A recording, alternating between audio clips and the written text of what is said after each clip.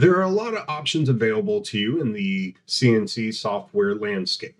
One of those options is Carbide Create or Carbide Create Pro. What I like about Carbide Create is that it is stored locally and runs on your computer, and so meaning there's no internet connection required. It's also pretty simple to use, and for what I make, its functions suit my needs. Are there things I don't like about it? Of course, its layering system is tedious and bulky. And there are other things, but we'll cover that later on in this video.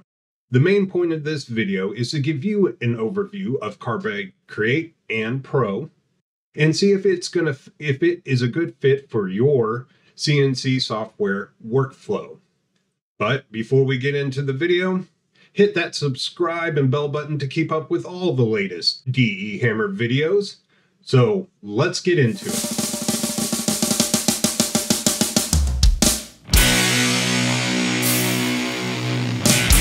We're in Carbide Create Pro build 530. Now, there is no difference in Carbide Create and Carbide Create Pro in the design part. All of it is going to be the same. You have the same functionality. And let's just run through this real quick and see what different tools and options you have here. First, you have setup, and this one right here is your job setup. And here, you're just entering in your stock that you're going to be cutting. This 180 by 100 is the acrylic I use for my small signs. You have your thickness, toolpath 0, and then here you can just give some more job info like the retract height and what kind of units you're using. I'm using millimeters, so we'll just hit OK. Next, we can set up the grid. Right now, it's at 10 millimeter spacing. Let's say we want to go down to 5, and there we go. Pretty simple. And last in the setup is the set background.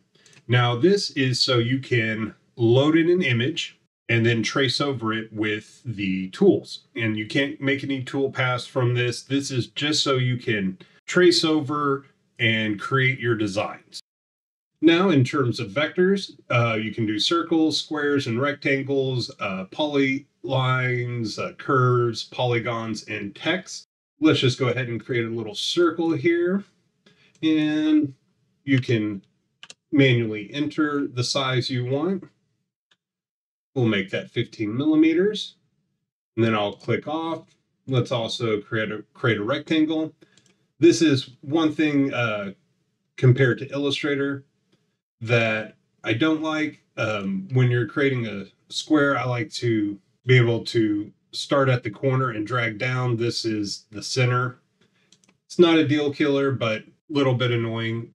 But let's just place that right there. So what options you're not seeing are those of when you have items selected. So if we select all that, transform comes out. Now we could move this as a whole. We could scale it, rotate it, mirror horizontal flip it, or mirror vertical flip it.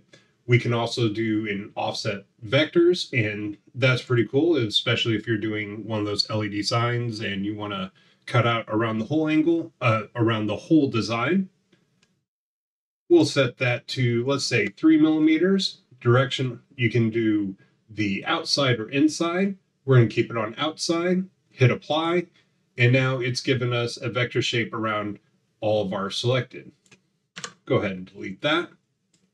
Reselect this. And selection, by the way, guys, is left click and drag. Panning is right click and hold down. And then to zoom in and out, just use your scroll wheel. All right, back to transform. After that, we have the align vectors. So if we were to hit that right now and then align centers, it aligns it all together. Let's Control Z to undo that. Let's say we wanted to align it to the center of our stock. We can group all this. Now press that and align centers, and it puts it towards the center of the board or of our stock. One of the other things that shows up is this bowline. And let's just select 2 of these here. We'll get rid of that one. Oh, it's still grouped, so we'll ungroup it.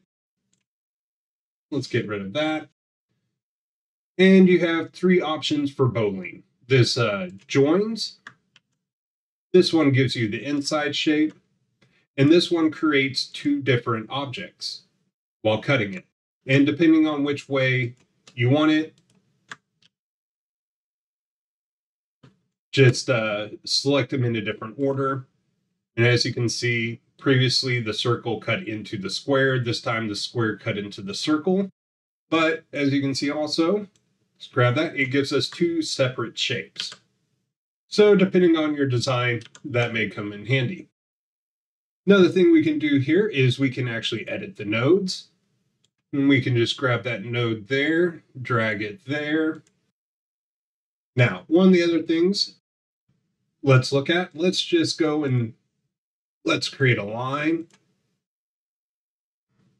There we go. Click done. Now you'll notice that the vectors are 2 different colors. You have black, and then this one is blue. That is because this is an open node, so it's not closed. You couldn't pocket this, whereas you could pocket these. So that's what the blue is telling you. And let's go ahead and grab that and put it here. What we can do here, and even if you had a more complex design, this would work. And this handy tool right here will close it up. So it goes ahead and draws that, and now it is black. So now you can pocket it and you have a closed vector. All right, so one of my biggest pet peeves in Carbide Create is its layering. So let's go ahead, select this right here. We'll go to Edit and Show Layers. And notice it brings up a pop-up box. Oh no, I forgot to click my odd shape here. I can't click it. I have to hit OK. Now hold down Shift to select all of it. Go to Edit, Show Layers. And now I can change and arrange layers. I find that their way of handling layers slows everything down. It's just very cumbersome, very tedious work to do it. It's not a great, it doesn't visualize what is on what layer very well. You can't just click over here to, lock or see anything. You got to click here and then move selection to layer. You got to click here to hide it, here to show it. So to me, their layering system could use a lot of work. All of these options are available both in Carbide Create and Carbide Pro. Where it starts to change is you will not see model in Carbide Create. And this is where you're going to start getting into 3D stuff. Here, let's go back again and let's just create a square. Center it real quick. Go back to model, select, and if we click on this, you can change how the 3D or 2.5D, excuse me, model is curved. There's round, angled, and flat. We'll keep that round. Angle 45 degrees. You have height limit, the actual height, and then a couple other parameters here that you can change. The 2.5D modeling is a video all in of itself. So we're just going to hit apply here, show 3D. And when we're in this 3D, left lets you change your view, right is your pan, and then again, you can still just scroll in and out. And that gave us a dome shaped out of that square. Hit done. And now you can see it generates a depth map. There are other features as well. You can import a depth map and you can also export it. But again, that's a whole nother video. The main thing to note here with Carbide Create is that it does not handle STL or OBJ files. So everything is going to be generated off a 2 3D image. So let's just go ahead and delete that right now. Got our square again. Now here's where Carbide Create and Pro also differ here. In Carbide Create, you're going to have contour, pocket, texture, drill, V-carve, and advanced V-carve. The difference is going to be the engrave, and then you can also see this 3D rough and 3D finish path. Again, I'm not going to go into detail of what all these do. There's lots of great videos out there going over that. I just want to show you that really the only difference between Carbide Create and Carbide Create Pro is the engrave and this 3D toolpath. So there's not a whole lot of difference between the two. In both, you can create your own tool databases, and to do that, you just go to Edit, Show Tool Database, and here you go. You can see I started a test library here. So let's just walk through that real quick. To add a new library, just new library. You can select what kind of material it's for. Machine, I just leave on Nomad and then give it a name. We'll call this test B. And let's say I want to take and copy something from somewhere else. We'll just right click on this, copy, come down to V here and paste. And now it's there. Or you can select on the type of tool you're trying to add, and you can right click, new tool, and then pick, is it an end mill, a ball mill, a V mill, or an engraver. So again, this is available both on Carbide Create and Carbide Pro. So there you have it. Carbide Create / Pro in a nutshell. Now, we didn't go over in depth of all the features of Pro. Those, of course, will be videos unto themselves. So, is Carbide Create Pro worth shelling out your hard-earned money? Well, of course, like I hinted earlier, it depends on your workflow. If you're going to be attempting 2.5D or anything like that, yes, you're going to need to shell out the money. Are there other programs that can handle it? Of course. Is Carbide Create Pro better than them? I don't know. I haven't used other programs. The only other one I've used is the free DMAP to G-code. So stay tuned for other videos where we delve into that a little bit more and we look at other software and compare their functions. One of the things right off the bat is Carbide Create Pro does not handle STLs. So you will have to convert those into depth maps before you do any 2.5D cutting. I do have another video that shows you how you can take those STLs, import them into Blender, and create a depth map that you can import into Carbide Create Pro. Carbide Create Pro offers two options of payment. You can do a yearly subscription for the licensing over $120, or you can pay a perpetual license fee of $360 and get 1 year of free updates.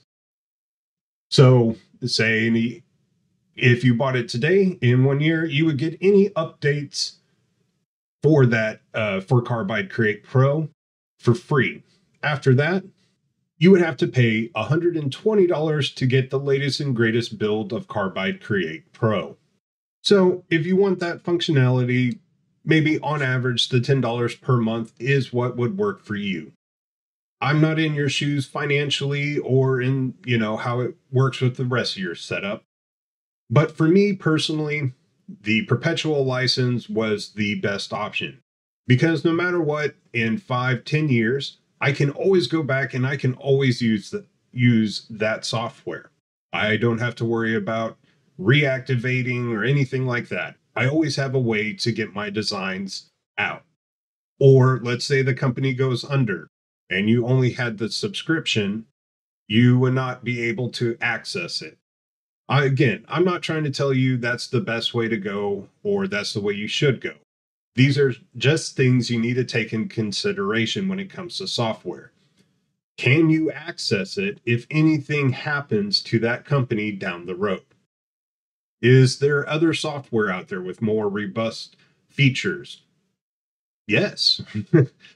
And again, this is not to shame or promote this one over that. This one is to just give you an overview and let you see, is this what I need?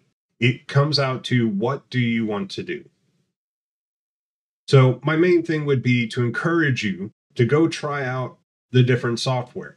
See what feels right to you, what is more intuitive, what works for you. Don't let other people browbeat you or tell you you need to use this and this is what everyone else is using. It just may not be for you. It may be for you. Who knows? But you won't know until you try. Lots of software out there offer free trial periods or free reduced versions. So check them out, play around with them all, and see what's going to be best for you. Don't get stuck in a system that you hate or you just don't like because other people had told you to do so. Thank you all for watching. Remember, if you like this video, give it a thumbs up. And if you didn't, it's okay. You can give it a thumbs down. Remember to subscribe and press the bell button as well. And until next time, keep making stuff.